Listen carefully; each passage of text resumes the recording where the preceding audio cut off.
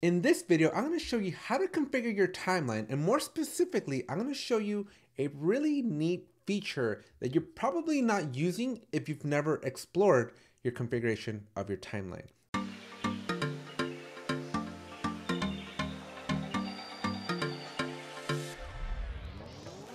If you haven't already, please consider subscribing to the channel. Make sure you drop a like if you get value out of this video. And most importantly, don't forget to check out the links in the description, as I have links to my merch store, my other podcast that we're really trying to get to 1,000 subscribers. So if you haven't subscribed over there, make sure you check that one out. And also my paid courses. So if you want to take your skills to the next level, make sure you check out my Udemy courses, as they're going to help you achieve your goals. All right, let's jump into Jira and let's talk about timeline configurations. So first of all, if you are inside of Jira and you do not see timelines, do not worry.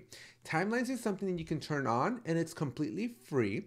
This is not the Jira Advanced Roadmap or the Advanced Timeline or Plans or whatever you want to call it, because it has so many different identities. This is something that every Scrum and Kanban company or team managed project should have.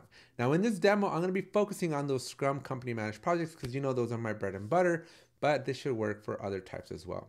So inside of your Jira project, normally right above backlog, you should see a timeline. This is almost always there. And in fact, it's almost always there until somebody removes it. If you don't see it, that means somebody took it away, and I'm going to show you how to turn it on, because then the next part is going to be really interesting. So to turn it on, all you need to do is either click on your backlog or active sprint. Either of these are going to get you there.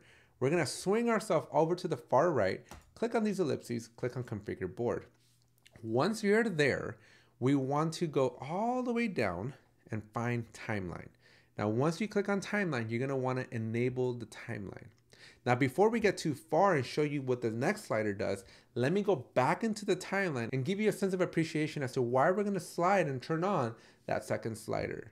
So back over on timeline, when you have your epics, you're going to be able to create epics, and you're going to be able to create those stories, tasks, or bugs below that epic.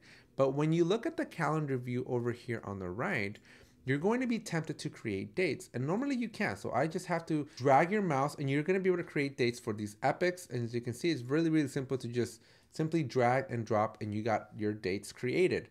But what happens when you try to create dates for these stories? Well, traditionally, at least the way Atlassian intended this out of the box, was that your stories, since they get planned into your sprints, they inherit the value from the sprint.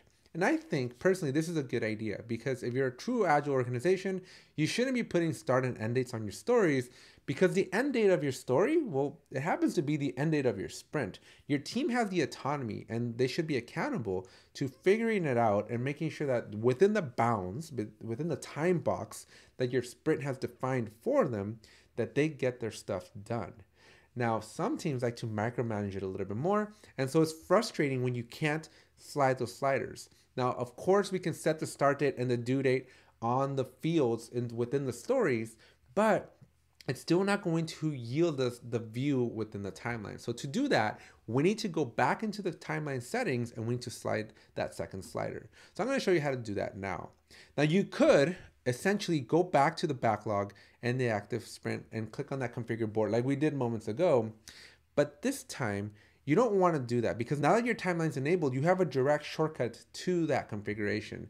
So within your timeline, swing yourself back again to that same right side and click on those three dots. But this time you're going to notice that the menu option is different. This time it says configure timeline. So we're going to go ahead and click on that. And that's going to take us basically shortcut it straight to that timeline view. And so now here, we're going to want to turn on include child level issues. When you do that, you have two options. You can schedule by start and due dates, which is what I think you're going to want to do if you feel like you're missing out on this feature. I wouldn't do schedule by sprint dates, because that's the default. That's what happens automatically when you don't have the slider on. And so since we don't want that, or we don't care for that, we want to make sure that the very first radio button here, scheduled by start and due dates, is enabled. Once that's there, you got to click back to board. And unfortunately, now you got to go back to the timeline. So I got to click on timeline. And now when I expand my epics, watch what happens. I should be able to, in theory, be able to hover over these issues. And you'll notice that I now have my little slider. So if I wanted to, again, not recommended, but if I wanted to, I could essentially say, well, this story should take this long, 15 days.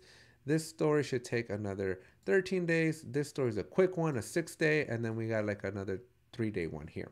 And so now you can start building out your roadmaps and your timelines in this view, which I think is really beneficial. Again, if you want that level of control, that level of micromanagement, because now it's very easy for you to visualize and see not only the date for the epic, which is important, right? Because we should have like a North Star. We should know when we think something's going to get done, but then we can now do that same estimation for the story. Again, now I'm not the biggest fan. It's a little bit of an anti-practice, especially if you're trying to be an agile organization. You should really work on that trust and increasing that accountability and commitment of your team. And if they're rolling from sprint to sprint, that doesn't mean that they have a, I don't know, my due date problem. That probably means that that story is a little bit too big or too undefined, and that story really wasn't ready to be put into the sprint. So I would tackle that problem instead. But again, because I'm here to help you and I'm here to just show you the power and what the art of the possible within Jira, this is something that you may want to go and enable, because it might just give you that level of control, that level of just information that you feel like you're going to need in order to help guide your team to a better location. So that's it for this video. If you enjoyed it, make sure you smash the subscribe button, and don't forget to check out those links below, because I have that amazing merch, really cool stuff on there. So go check them all out. And I also have my Udemy course. So if you want to take these skills to the next level, right? If you're a new Jira admin, or maybe you're a new Jira Scrum Master, then those courses that I have available for you in Udemy, link in the description, they're going to help you take those skills to the next level with in-depth, full-length courses that you can take for a very small fee. So that's it for this video. Make sure you support the channel, and I'll see you in the next one.